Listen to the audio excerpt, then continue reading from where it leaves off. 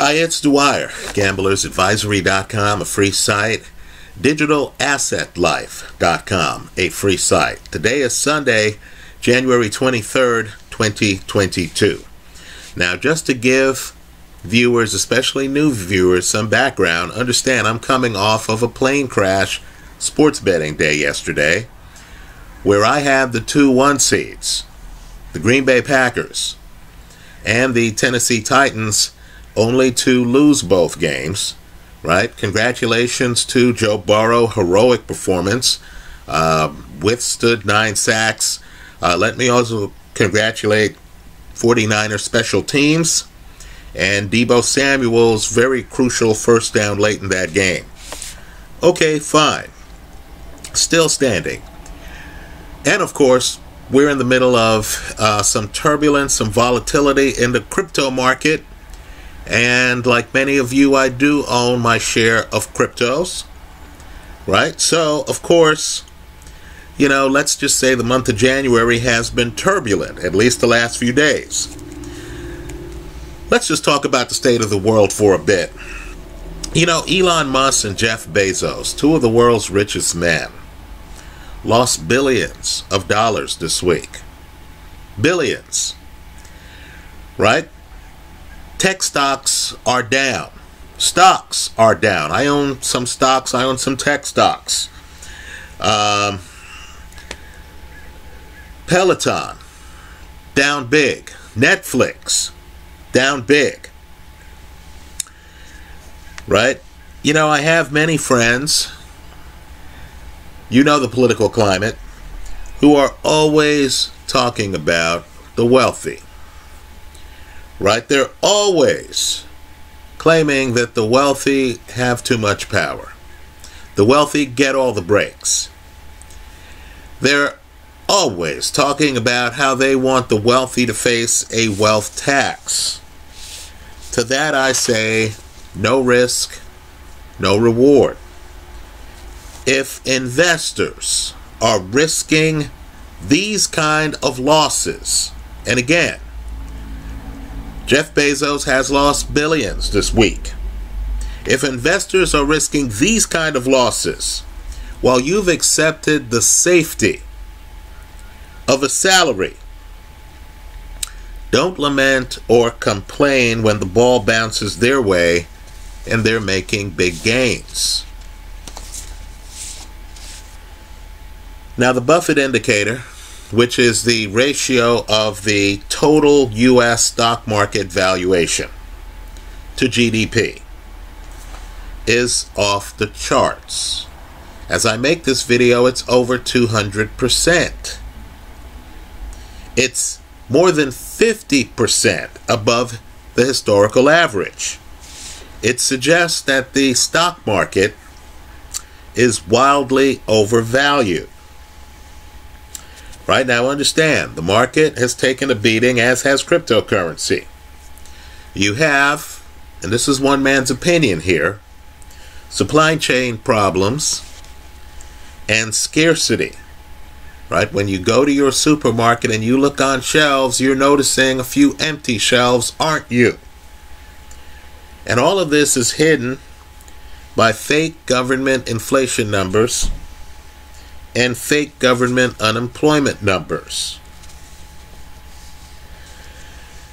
Now let's get outside of crypto for a second. There still are some investments I like. I want people to understand that there isn't a stock market. Rather, there's a market of stocks. In flush times and in lean times, certain groups of stocks are going to prosper. Now, in this heavy debt, and I mean heavy debt, environment, I like physical gold. I like some gold miners. I like physical silver. I like some silver miners. I'll name one, First Majestic. Right? I own some First Majestic. You should assume here that when I name a play, I either own it or I'm planning on owning it, right? I love copper. Freeport-McMoran. The symbol is FCX. I need for people to understand that electric vehicles, which are quickly becoming the lay of the land, which already, in terms of maintenance costs, are matching the maintenance costs of internal combustion engine cars.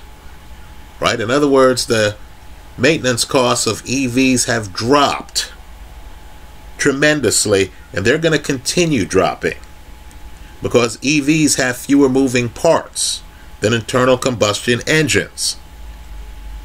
So if you believe in electric vehicles, given that everyone's getting into the space, right? Tesla's already there. You have Lucid Motors, NIO, Volkswagen. Everyone's flocking to the space. It's very difficult to figure out right now which companies are going to survive and which are not. It's very hard to figure out exactly which technologies are efficient. Are Tesla cars really self-driving? Right? You have outfits who have technology but aren't even producing the car. Right? Google, for example, with its Waymo division, many people consider Waymo to be far more advanced than Tesla's self-driving system. You also have a race for battery technology, right? We're hearing a lot about Lucid's battery technology versus the idea of swapping out a battery when your battery runs low and you're on a long distance trip. They have subscription models right now for exactly that in China. Obviously, the space requires some research. You don't have to be Einstein, though, to profit. I don't need to know which car manufacturer is going to prevail in the marketplace. I don't need to know with certainty which LiDAR system is going to prevail in the marketplace. What I do need to know is that EVs require something like 4 times the amount of copper of internal combustion engine cars. Once you know that, and once you realize that there's a finite supply of copper, I'm not saying the stock to flow equals gold. What I'm saying, though, is it's tough finding and developing copper. Right? So in this world, you understand that since copper can't scale as quickly as demand, you're looking at price moves up. Freeport-McMoran is perfectly positioned. If you want copper miners, consider COPX. COPX. View this video as just an introduction, an invitation for you to do your own research, to look up these stocks on Google Finance, Yahoo Finance, the finance forum of your choice. Right? Understand too, I myself believe eventually we're going to get to, EV dominance. Right? I believe that fossil fuels will be de-emphasized. But understand, we're a far way away from that. People still need to drive. They might not have an EV. They might not have a charging station near where they live. Right? Having an EV might be inconvenient. People are still going to need combustion engine cars for the next few years at a minimum. Parts of the market are robust. I would encourage people to just look at the used car market right now. If you bought a used car, let's say 3 years ago, there is a distinct possibility, even after you've driven it for 3 years, that it might be worth more today on the market than what you paid for it 3 years ago. I like Exxon. I think we're looking at an era where gas prices are rising. I'm in Northern California, folks. My gas station here is charging more than $5 a gallon for premium. Right? Already, a barrel of oil is over $80 a barrel. So I want to hedge the play because I know I'm going to need gas. I have a couple of cars, gas cars. I'm going to need gas in the coming months. I'm going to hedge my future purchases by buying some Exxon. The idea is that if gas continues to increase in price, I need an equity that's going to increase in price along with it. Right? So I like Exxon. You heard me earlier mention Lucid Motors. I would encourage people to research that company. They right now have a vehicle that won Motor Trend's Car of the Year. Let me also point out that, of course, I'm big on crypto, so there's some companies in the cryptoverse. Riot Blockchain comes to mind, right? MicroStrategy, which is collecting crypto. They're different companies that are related to crypto that have huge upside. Galaxy Digital, right? People are bemoaning the fact that hedge funds control Web3, right? That the funding for a lot of these projects is going through the venture capital community, right? And that ownership is concentrated. Now, those are valid concerns, right? They are. You know something's wrong when Solana can take their blockchain down when there's a problem, then put it back up. That's more centralization than a decentralized guy like me likes. Of course, I own some Solana. I'm there for the profits. I don't have to completely be convinced in the story, right? But let me just say, you can actually own some of the diversified venture capitalist firms that are actually investing in this nascent technology. So I need for you to look up Michael Novogratz, his background. Look up his company, Galaxy Digital. In the United States, it trades over the counter. Right? Just understand they have their hands in a lot of the cryptoverse. They're involved in investing in early crypto technology. Let me also say too, and I know this is going to get a lot of frowns. I know it's not politically correct. It's not what we want to hear. We want to think that all of these tech companies are overvalued, that they're just going to fail, that we're living in a big bubble. But I need to have people consider cloud computing in general. Folks, it's growing by leaps and bounds. If you're a Netflix user, you are benefiting from Amazon Web Services. Understand, all of this streaming explosion, the streaming's coming from someplace. It's coming from Amazon Web Services. Microsoft's also big in the space. Google has something like 9% of the market. I like those plays. Right? Jeff Bezos has built quite the company, hasn't he? Don't focus on the retail part of the company. We know that's a Goliath. Focus on the other parts of the company.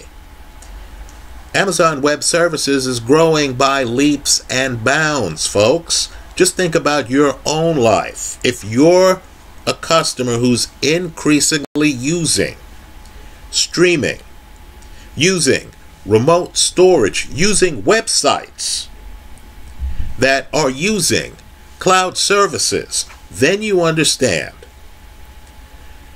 that the cloud services sector, cloud computing, is growing by more than 15% a year. And of course, when you look at a company like Google, who I mentioned earlier in this video, as owning Waymo, right? Let me be more precise. Alphabet, the parent company, right? When you realize what Alphabet is doing, that the search business is spectacular, but that they're actually involved not just in search, not just in cloud computing, but in autonomous vehicles. When you realize that investing in Alphabet gives you some of the most quickly growing markets available to investors, all in one company, then I believe you understand where your money should be. Right? So I like Microsoft. Right? Of course, Microsoft recently bought Activision. Microsoft is going to make a big push into the metaverse. Right? Google, of course, is getting involved in gift cards in which you could deposit cryptocurrency. Folks, Google is now into crypto. Let's not sleep on the fact that Amazon is into electric vehicles. I believe they own a share of Rivian or some company like that. Right? I'll agree. Big companies can't grow as quickly as startups. But at the same time, you understand that if Waymo ever gets spun off, you're looking at incredible value. You understand we're segueing into a digital world. Google, by the way, has an excellent competitor to Zoom called Google Meet. Right now, I'm a Zoom subscriber. I also use Microsoft Teams, right? Microsoft has a player in the space. If you're using remote meeting services, if you understand that going forward, in-person meetings might actually start to take a back seat to remote meetings. On college campuses, they might give the kids an option of either showing up in the classroom to hear the teacher or showing up virtually. Right? Lord knows when I was in college, some of my classes were on the other side of campus, early in the morning. It would have been spectacular if the technology existed back then, to just log on and to actually be in class. Right? Hell, you're paying tuition, aren't you? Be in class without having to go to class. In the short term, of course, Zoom took off. It blossomed. If you believe in that market, you should believe in Microsoft Teams, Google Meet. Right, folks? They're in the space. Let's talk about crypto. Let me just say, and I'm a crypto old-timer, right? I have some videos up here on YouTube from a few years ago. Right? I was in Dash before Dash was called Dash. Right? Let me just say this. One of the biggest innovations of the blockchain is proof of work. Right, folks? I don't know how we got away from that. Everyone is touting proof of stake coins. Right? Proof of history coins. That's supposed to be the big tech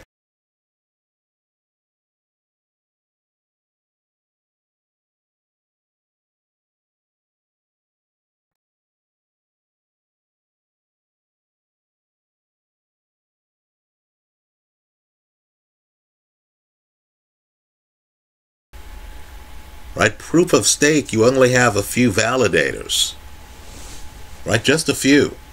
You understand that the more centralization you have, the greater the risk of corruption, the greater the risk of error.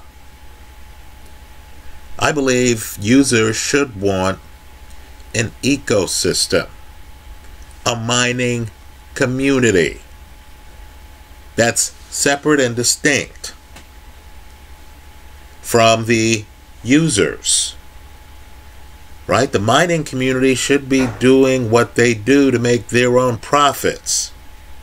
Just having the mining community leads to far greater decentralization. Now, we've had a lot of folklore and misinformation, right? Competitors have a vested interest in saying, hey, mining kills the economy, kills the environment, right? Mining's a bad thing. Suddenly, the idea of using cheap electricity has been perverted. Right? I can tell you around me right now, I have a TV that's off screen, I have a printer that's off screen, I have a lot of things that use electricity. Most of the people watching this video do. Right? Understand, the most virtuous use of electricity would be having a currency that leads to financial self-sovereignty. So, here's where I believe crypto's going. Bitcoin. Right? For me, there's Bitcoin and then there's everything else. Right? That's a simplification. We know that there's certain other proof of work coins, Cardina, Dash, right, which is a hybrid, but Dash and a few others, right? There are proof of work setups. Where I believe we're going is toward the proof of work side of the ledger, obviating the arguments against proof of work. So the biggest argument right now is that these proof of stake coins, let's name a few, right? Solana, Avalanche, right? These proof of stake coins, Ethereum soon, are faster, have a higher transactional capacity, right? That's the argument. That Bitcoin takes too long to process. You do understand that with the Lightning Network, Bitcoin now can match the transactional speed for all practical purposes of proof of stake coins. You understand that. You understand, too, that while Solana can just take down their blockchain, then put it back up, you understand that that doesn't happen with Bitcoin because Bitcoin's too decentralized. There is no Bitcoin office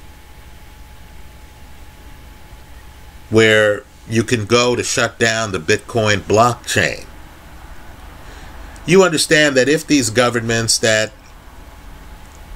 are bent on keeping power over all of the finances in their region, right? China, Russia, let's name two, right? If these countries that have a problem with crypto decide to shut down Solana, Avalanche, they'd have a hell of an easier time doing so than if they ever tried to shut down Bitcoin. Well, just understand, and I'm not, I don't have an investment prohibition against investing in proof of stake coins, right? I own my own group of them, right? Like many of you do. Going back to Neo, by the way, when this was a new concept. But understand, you're going to lose something monumental if you lose decentralization. So right now, Jack Dorsey, who's a Bitcoin maximalist, the former CEO of Twitter, who owns a spectacular company, Square, I think they've changed their name to Block or something like that. Right, Jack Dorsey is taking on Mark Andreessen of Andreessen Horowitz. Right, full disclosure, I have a virtual office in Palo Alto, not too far from my understanding of where Andreessen Horowitz is located. Well, let me just say, and I'm certainly not against venture capitalist firms, hedge funds coming into the space and buying up huge amounts of any crypto. Right, but just understand, Jack Dorsey, insider, he's concerned about the fact that these venture capitalists are literally buying up the majority of some of these cryptocurrencies. Right, you had Chamath on a podcast laughing about his commitment to Solana, a crypto he owned a lot of. Right, and on the podcast were other big-time investors, right, whales, we call them in the parlance, talking about how they, got some early access to invest in some of these cryptos, and how, once the lockup period expires, they're probably going to leave, which is going to lead to a lot of volatility for that crypto. Right, folks, you don't have that with Bitcoin.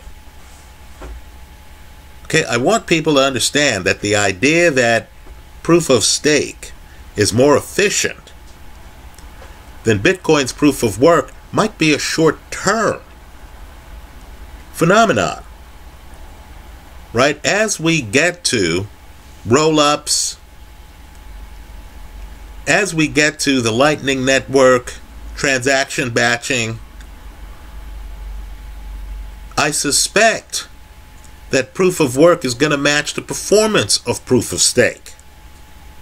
I'm one of those people who's disappointed that Ethereum, and I own some Ethereum, is moving away from proof of work to proof of stake. For me, that's a step down. So let me just say, with regard to cryptocurrency, right, I operate a Substack page, Substack magazine, online magazine, where you can find out my crypto picks out of deference to, allegiance to my paid subscribers. I'm not going to discuss them with any specificity here. Right? Let me also point out too that you can join that Substack site for free. It's Dwyer70905.substack.com. Right, again, Dwyer, D-W-Y-E-R, 70905.substack.com.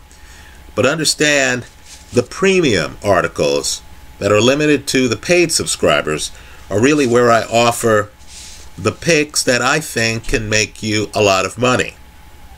What I want people to do, just to give an overview, is to understand some of the themes that govern those picks. What we're calling right now the metaverse is a huge opportunity in crypto. Right? Some of these coins aren't in the first 100 of market caps in the space. Right? But you understand that because of the role they play in the metaverse, they have huge upside. Right? Certainly Microsoft figured that out when it paid billions and billions and billions of dollars for Activision. Also, you want coins with real-world usage. Let me return to a coin that I mentioned earlier. I've owned it for years. I believe it's undervalued right now. I'm not quite sure what the reason is. And that's Dash. What I want people to do is to compare the daily usage of Dash, the volume. You can find it on coinmarketcap.com. Compare the daily volume of Dash's usage with that of some of the coins ranked ahead of it in terms of market cap. You're going to be astonished. Right, Dash, even this week, was clearing tens of millions of dollars more in daily usage than most of the coins around it. Understand the way cryptocurrency works, and there's a certain stickiness to it. A merchant decides, okay, I'm going to offer goods in Dash, which allows, by the way, lightning fast on-chain transactions. You don't have to worry about Lightning Network wallet compatibility or anything like this. This is on-chain. Right? A merchant decides, okay, I'm going to offer things in Dash. The customers who go to the store see that, and they decide they're going to pay in Dash. Because, of course, Dash, limited supply, just like Bitcoin, right, in countries with very high inflation rates, whatever the government does to try to hide the numbers. Once the customers start using Dash and start keying on Dash prices, right, they have an awareness for the prices of things in Dash. And once you get a Dash economy going, you're not going to be able to show up at the last moment and convince them to switch to Avalanche. Right? Or to switch to Solana. Right? That's just not going to happen quickly. Well, understand, Dash usage in places like Venezuela is entrenched. Understand, too, a lot of what's spreading like wildfire in the cryptoverse, the idea of DAOs, right, autonomous organizations that have some level of governance over the coin's projects, originated with Dash. Because Dash, of course, has one of the best governance groups in all of crypto. So, of course, if you're in Miami, you saw a lot of taxi cabs with Dash advertising on it. But understand, Dash didn't abandon proof of work. Dash is a hybrid. Dash has proof of work. They also have a proof of stake element to enable Dash masternodes. Right? So what I want to just say here is when you're looking at a crypto, you want to see how it is used in the real world. Is it used in real world commerce? Right? Dash, by the way, is expanding into Africa. Look at the demographics of Africa. Folks, that is a huge market. Right? Using crypto is much more efficient than using fiat. Well, just understand that real world usage matters. The size of the community, total value locked, matters a great deal. I would encourage people to go to DeFiLlama.com. Take a look at the coins there. Again, it's DeFiLlama.com. You'll be surprised by the total values of some of the coins that I hardly ever mentioned. Right? Also, you want a coin with a moat. Someone the other day came to me and we were talking about, in terms of exchanges, Coinbase.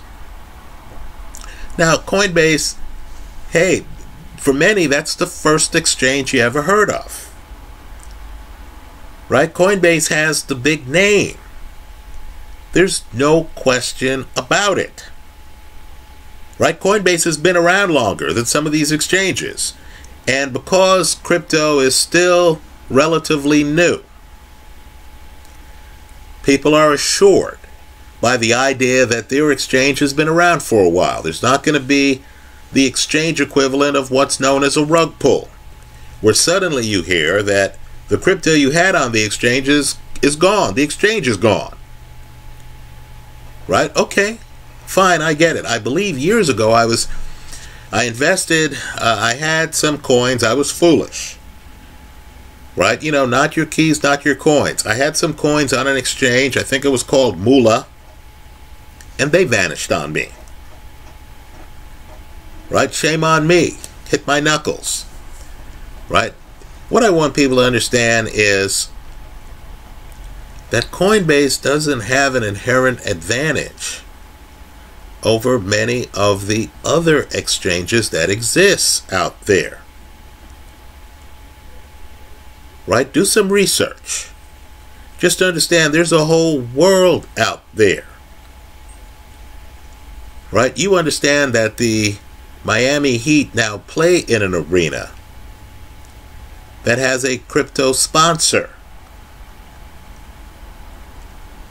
Right? You understand that one of the big Dallas Maverick advertisers is a crypto company. You understand that there are some coins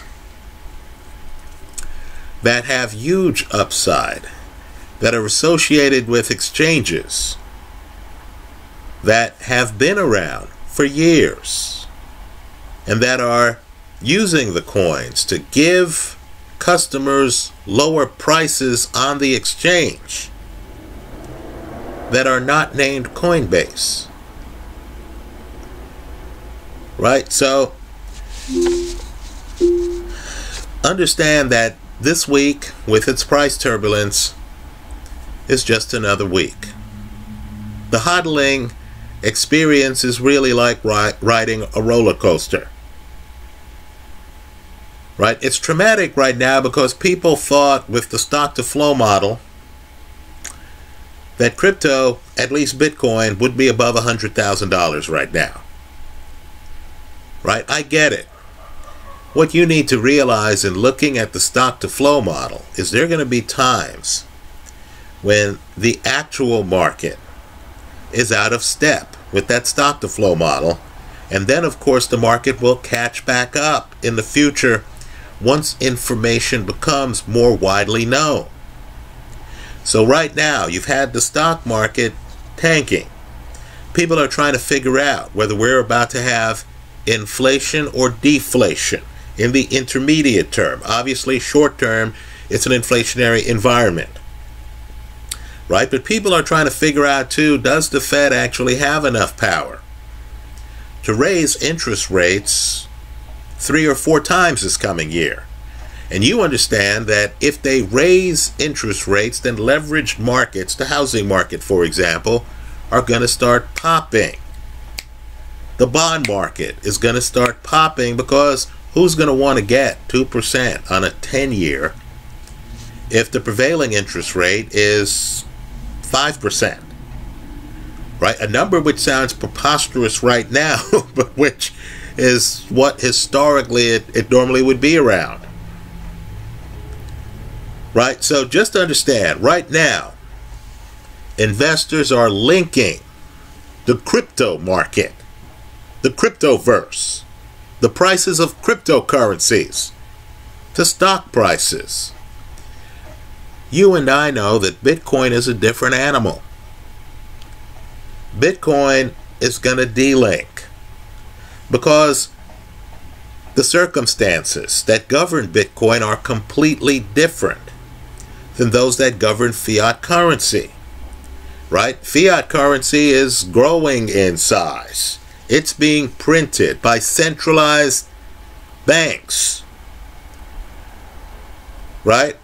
Just understand.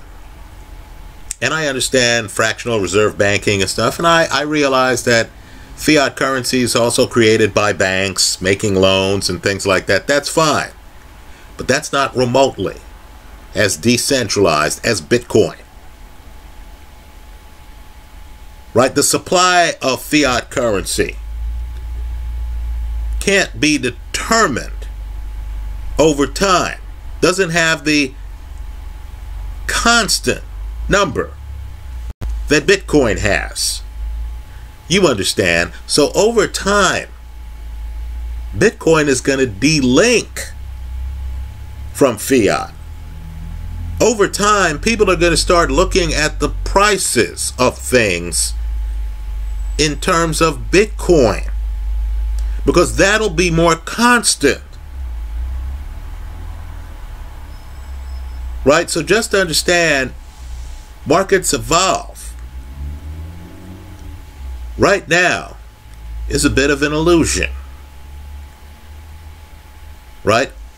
Customers are just figuring out the differences of Bitcoin. People don't even realize the big difference between proof of work and proof of stake. The market's undervaluing proof of work right now. Right? And people right now are just equating crypto. They're just equating Bitcoin with having another asset. Right? They don't realize that Bitcoin is something completely different. Put differently, as I made this video, more dollars were being created. Bitcoin stayed constant throughout this video in terms of the total supply that'll ever be created.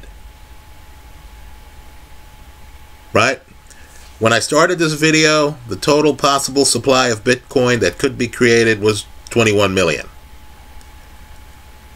Folks, at the end of this video, it's still going to be 21 million. I can't say the same for fiat currency.